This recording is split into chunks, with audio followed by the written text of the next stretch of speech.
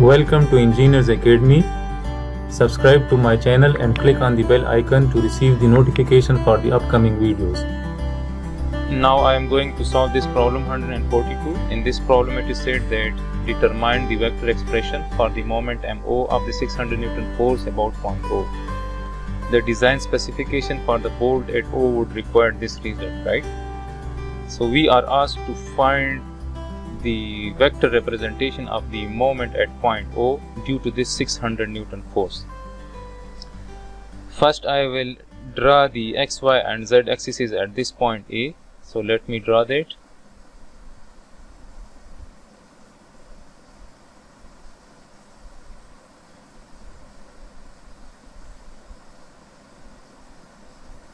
Let's suppose that this is the x-axis, this line is parallel to the x-axis, right?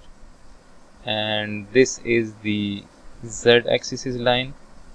So I will copy this z-axis and I will move this axis to this point A, right? And I will place another vertical line that is parallel to the y-axis and I will place this at point A. So as we can see that this 600 Newton force is in this plane, right? And this plane is making 60 degrees, right?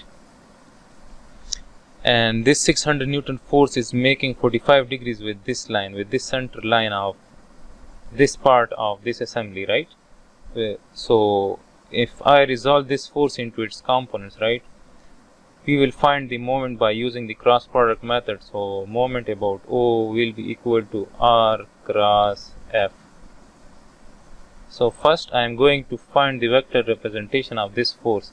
So I will find the components of this force along x, y and z axes, right? So for that reason I have placed these axes, and this is positive x, this is positive y, and this is positive z, right? So now if we resolve this force into its components, so then one component will be in this direction, this is the along the z axis, right? So this will be one component, and this will be the another component of this force along this line, right? Since this force is making 45 degrees with this line, right? So its components will be along this line and this line, right? So this component is, this is the sine component, right? So we can write, and this component, as we can see that this component is parallel to the z axis, right? So we can directly say that this is the, if this is the force F, so this is the Fz component, right? This one, and this component is in the x and y plane, right? This is the xy plane, right? If I write this block, this is the xy plane, as we can see. So this is the xy plane. If I write, so this component is in the xy plane, so we can say that this component is fxy component, right?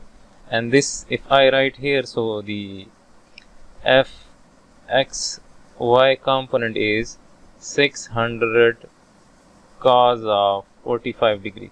So this is fxy and the angle is made with this, so it is the cos component, so it is 600 cos of 45 degree, and fz is 600 sine of 45 degrees, right? So this fz is directly known and it is 600 sine of 45 degrees. Now if I find the components of this fxy along the x and y axis, so we will have these two components, right? So we will have this component from here to here, and we will have this component.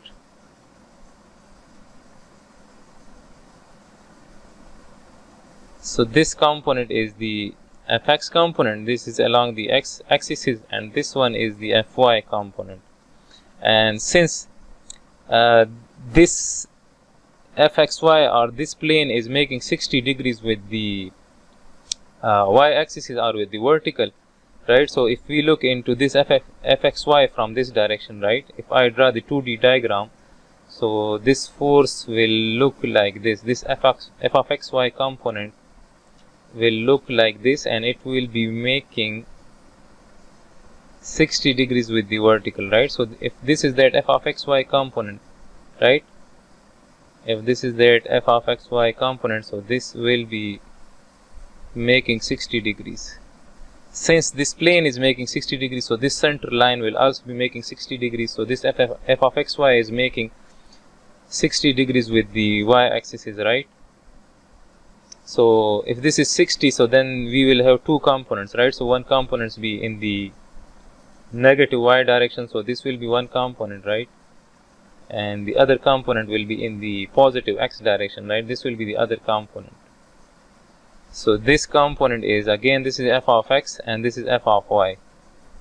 So now we can write that f of x is this f of xy component, and this, if this is 60, so then this is 30, right? So we can represent this f of xy in terms of 30, or we can represent this in terms of 60, right? So in terms of 60 degrees, this f of y is f of xy cos of 60 degrees, since the angle is made with this one, right?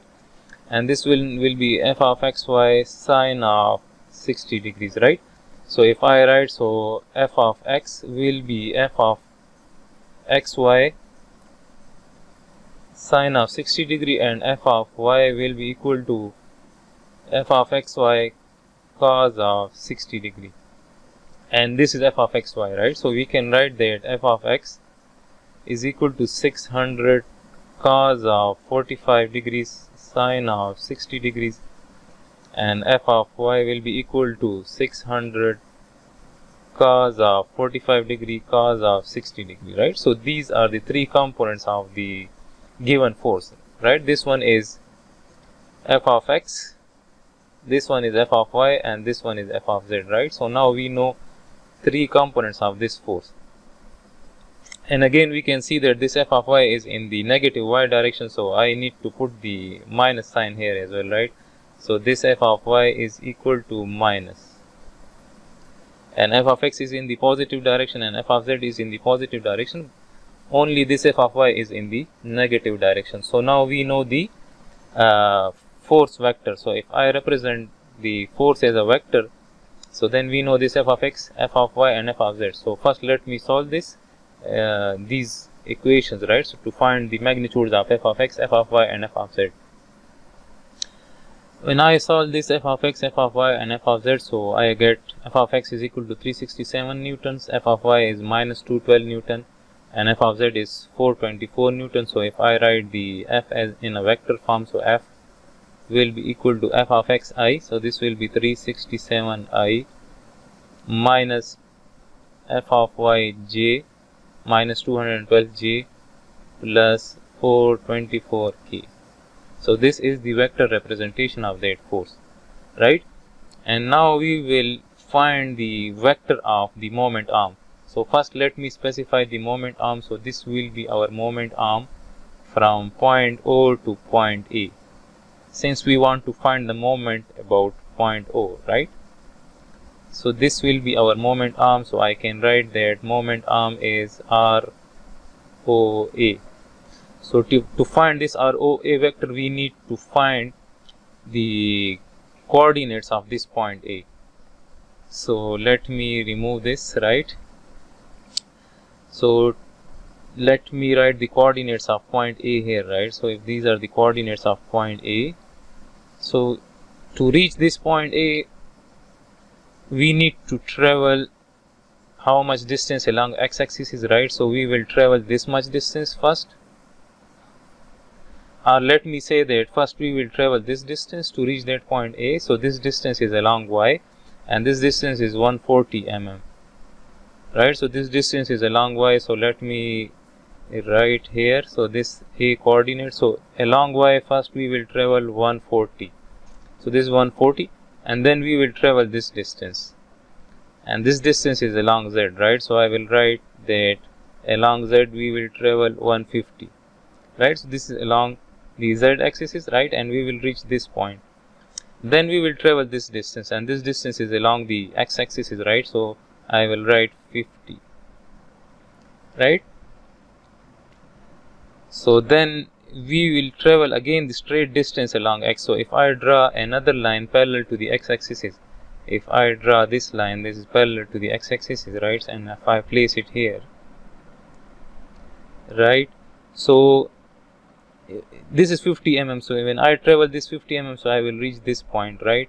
So when I reach this point, so I need to travel this much distance, this further distance along x, right? So let's suppose if this is that a dash point, and let's suppose that this is p point, so I will travel pa dash more distance, right? And we know the length of this pa, right? So this here a triangle is formed which is PA dash, right? So we have this triangle PA and a dash, and this, since this is parallel to the x-axis and this is parallel to the y-axis, so both of these will be making 90 degrees, right? So this length is 130, and this angle is, if this is 60, so then this angle is 30, right? If I draw this line, this vertical line here, so then if this is 60, so then this is 30, right? So this means that this PA is making 30 degrees with this PA dash. So what is PA dash? So PA dash is the cos component of this 130 mm, right? So along x we need to travel further this distance, and that distance is, I will write 130 cos of 60 degrees, right? So we will travel this PA dash distance. So this 130 cos of 60 is PA dash distance, right? And once we reach this a dash point, so then we will travel this a dash distance, and this distance is along y, right? So I will add up this 140 plus, and I will write that this distance, this a dash, is the sine component, right? So this is 130 sine of 60 degrees, right?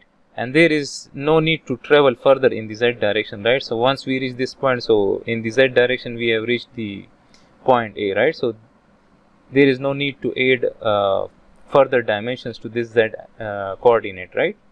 So these are the coordinates of point A. So this is 50 plus 130 cos of 60 plus, and the y coordinate is 140 plus 130 sine of 60, and the z coordinate is 150. So if I solve this, so we will get the coordinates of point A. So let me solve it. When I solve this, so we get these coordinates of A in mm, right? And if we consider this angle, this 30 degree angle, so then this PA dash is cos of 30, right? So by mistake I have written the 60 degree angles, so I need to write 30 degrees, and here also write 30 degrees. Right, so when we solve this, so we get these coordinates of A in mm, and if we divide these coordinates by 1000, so then we will get 0.1626 meters, 0.205 meters, and 0.150 meters, right? So these are the coordinates of point A in meters. Now if we want to find the moment about O, so now we know both the vectors, so moment about O. And if we want to represent our OA vector in terms of these coordinates, so we can write directly. So I will write 0.1626i plus, and as we can see that we have traveled this distance, this y coordinate in the negative y direction. This is negative y, right? So we need to write minus sign here, right? So this is minus, so I will write minus. So then this is minus 0.205. So then this will be minus 0.205 j plus 0.150 k, right? So this is our OA vector, and we will take the cross product with the force vector, and the force vector is this one, right? So this is 367i minus 212j plus 424k cross product, right? So I will use the determinant method to find the moment about O vector, right? So we will write I, j and k, and 0.1626 minus 0.205 plus 1.150 and 367 minus 212 and 424, right? So I will hide this row and this column, and I will take the determinant of the remaining elements. So moment about O will be equal to the determinant of this. So this is 424 into minus 0.205 minus the product of this, right? So this will be minus 212 into 0.150, and I will multiply this with I. Then I will hide this column, and then I will write minus. With J we always write minus. This is the determinant method, remember. And I will take the determinant of this. So this will be 0.1626 cross 424 minus the product of this. So this will be 367 into 0.150, and this will be J, right? And then I will hide this column and will take the determinant of this. So this will be plus, and this will be again 0.1626 into minus 212 minus the product of 367 into minus 0.205.